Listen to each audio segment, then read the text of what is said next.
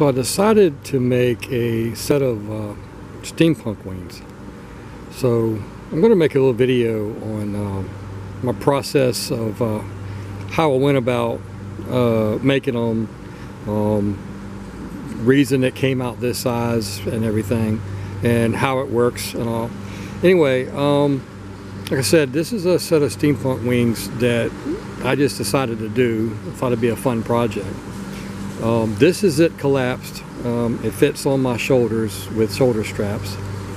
The reason it's this size is I'm kind of a big person, and I didn't want it to extend past my shoulders when it was folded like it's shown right now. And I also, being that I'm not young, I wanted to be able to sit down with it on. So it comes down to my lower back, right about my pants level. So I can easily sit down in a chair or sit down on a stool or anything comfortably with this on, not have to take it off for sitting down. So I'm going to do a quick view on what's going on here. There's two pivot points. There's one pivot point. Here's the other one side and the other. They open. Well, right now it's got air on it. The air system that operates it is made by ROBART, same company that I get my equipment for my model airplane landing gear. Opens and closes pneumatically. So what I've got is two ROBART air tanks, large air tanks, combined together, goes to the air valve, and then one position the valve is open, the other is closed. And then you also have the fill valve, which fills the air tanks. So what I'm going to do is we'll go ahead and show what it's like to put some air in it. So let me charge it up.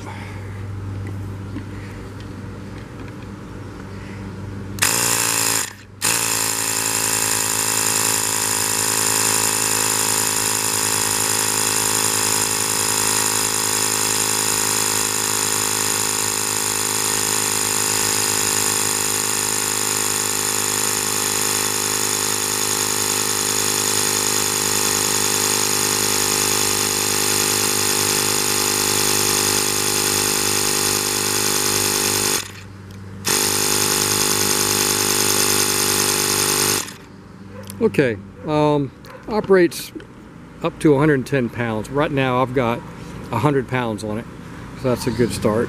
And I'm going to undo the valve, very similar to filling up, say, a bicycle tire.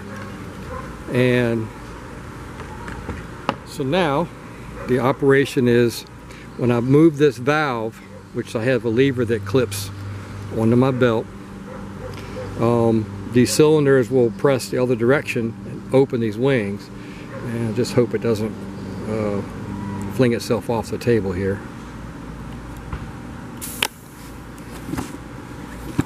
And there we go. Here's open, it's closed, open, that's open, and closed. Okay, so that's how this system works. And with these two cylinders here, with these two cylinders, I can get 20 good cycles. I can get up to 25. By that time it starts getting a little sluggish, because you're down to around, say, between 80 and 60 pounds. It starts getting a little slow. But at 100 pounds, up to 110, cycles really well. So smooth when you're wearing it, you have to look to see if it even opened up. So this arm here is simply to give it shape when open. That's this one. So these two swing here, and it has its shape when it's deployed, and then when it's collapsed. So now, how did I come up with this? You can see the way the arms come in nice and tight here. And like I say, I needed it to be within my shoulder, so that works out really well. I'm not running around bumping into everything. All of this stays well within my shoulders. So this is what I did. I took a piece of scrap plywood that I had laying around, and I drilled a series of holes 1 inch apart. Then I took some other pieces and started drilling holes. And I did a lot of looking at other YouTube videos, such as The Crooked Feather, and come up with an idea of what I wanted to do and the action that I wanted. So the reason for all these holes is so I can adjust and make changes from, you know, how do I want it to operate. So just for example, this is it set up right here.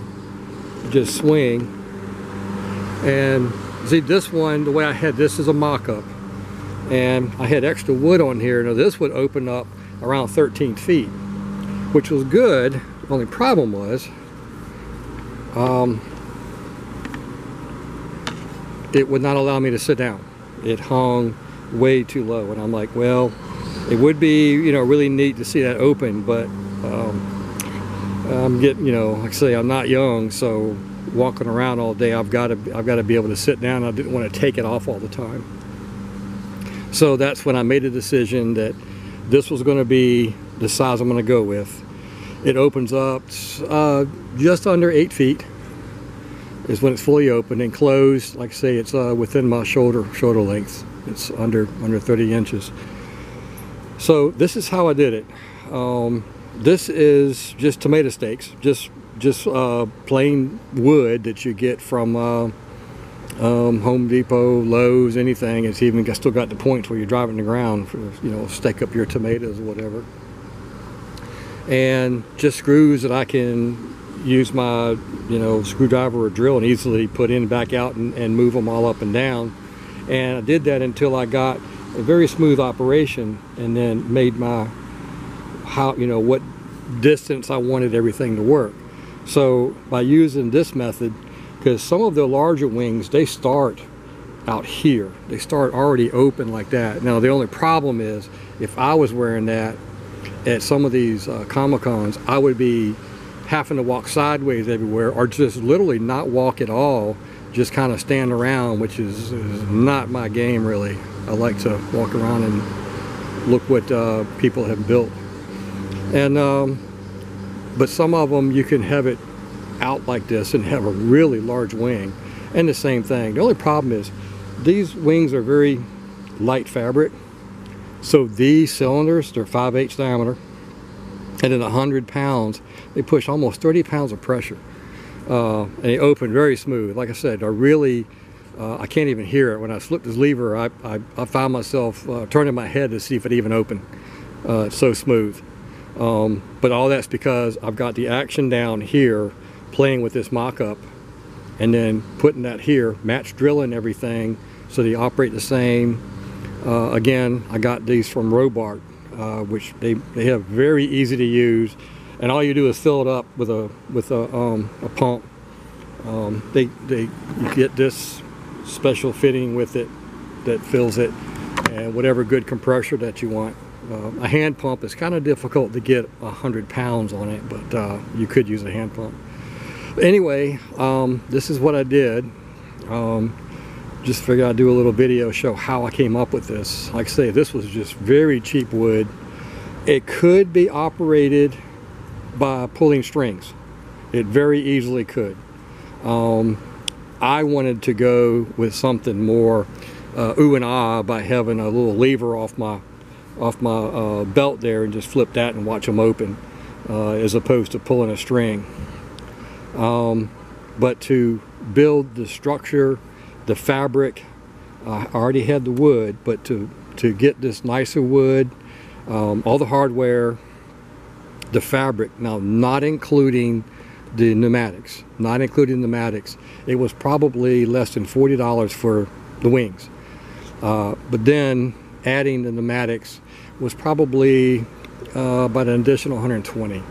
But like I say, I use the same systems on my model airplanes, where in the air I have servos that push and close, and I have wheels that come up and down, and And for me, it works very smooth. You're done buying when you put this on. It's everything you need. All you gotta do is charge it when it goes low, and it works. Anyway, make a little video on how I did this, and hope you enjoy.